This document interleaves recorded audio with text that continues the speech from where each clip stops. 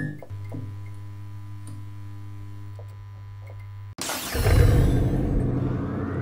this baby hits 88 miles per hour, you're gonna see some serious shit.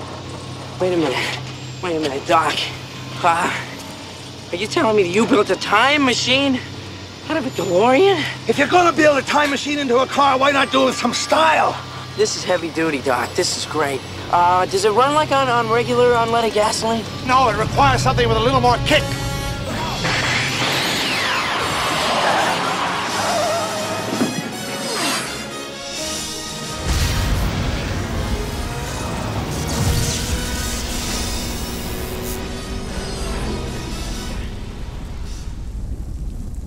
Hi, I'm Russ from Evolution. This is Jack. Welcome to our DeLorean electric conversion project. So this car's literally just come into us in the last couple of days.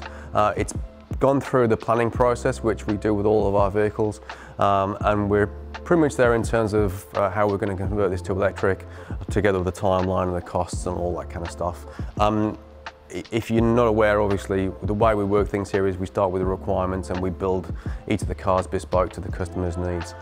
So obviously this is the car as the star in this particular case, and you know, obviously the intro was pretty sexy, as we all enjoyed making it. So what we want to do is quickly just go through the build of the car and how we're going to approach it, get into some of the details. Before we go further, obviously like and subscribe and follow us on Facebook to see even more exciting projects like this. So without further ado, let's go through what we've kind of decided we're going to do with this, I guess, really. Do you want to take the lead? So this is an iconic car, as everyone knows. It's a celebrity in its own regard. And this car is actually ideal for an electric conversion. The customer is pretty excited about it, and he's doing the right thing as far as I'm concerned, as far as modernising it and making it a car that's going to be drivable for a long time, with Tesla parts and Tesla motors. So it's going to be one of the very few in the world that's had this treatment done to it. Yeah. So the key here is it's Tesla powertrain, a drivetrain, a small drive unit which will go in the back, and then also Tesla packs as well. So Tesla batteries.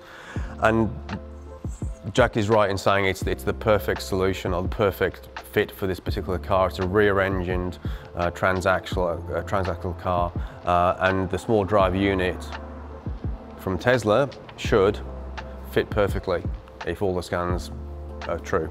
So requirements change along the way. It's been done so few times around the world that things may change. Availability of parts is one thing. The Australian engineering requirements are also quite unique in Melbourne. So, you know, we expect a bit of adjustment along the way as far as the plans are concerned. Yeah, but that's part of the journey, part of the enjoyment, both for us and the customer ultimately. So let's have a walk through. Pretty basic motor, asthmatic some might say. When it was developed in 1982, it was pretty old school even by then, by those standards. So I think it's only developing about 130 brake horsepower. I'm not quite sure what that is in kilowatts. I'm sure we'll put it on the screen somewhere like there or there. Anyway, so the Tesla drive unit should fit in here quite nicely. There's obviously a fair amount of modification required to make it fit, but it's nothing that we haven't done before on other vehicles, but we accept the challenge, obviously. We're looking at putting a total of 8 Tesla modules in here, 4 in the front, 4 in the rear, and the small drive unit will take the power up to about 350 kilowatts. So pretty punchy, and of course maximum torque from 0 RPM. So we're looking at, it will be a pretty quick car, probably 0 to 100 in around the 5 or 6 second mark. For the purists amongst you, there'll be no love lost for this engine at all whatsoever. It's ready to come out, it's served its time, and it'll go on to obviously be a coffee table somewhere. So that's the rear, and it'll obviously be a lot cleaner. And we'll come round and have a look inside. So in here, it was probably quite modern for the 80s, but now it's getting pretty dated. That said, we really don't want to change any aesthetics. So there won't be any Doc Martin style dials in here or flux capacitors or anything like that. We'll keep it as standard as possible. All the dials will be repurposed accordingly. So the fuel gauge will be the electron gauge. and the RPM will be for the motor RPM as well, and so on and so forth. We're also going to have a head unit in here, Android, which will show range to 0 for the car. So just like modern OEM vehicles, you'll have those kind of modern conveniences along with charge timer and heating, remote heating control, etc.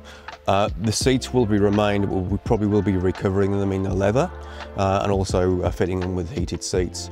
So as those that you already drive electric cars know, heated seats consume a lot less power than a standard HVAC system within a car.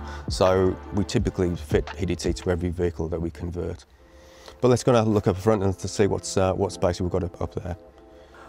So here we are at the front of the vehicle, the front fruit, depending on what you call it and wherever you are in the world. Some may be tempted to put all of the batteries up the front, but we want to actually achieve 50-50 weight distribution. At the moment, the vehicle doesn't handle particularly well because all the weight's at the rear. There's nothing up here at all.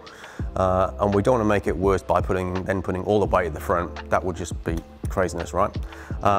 So there's heaps of room here.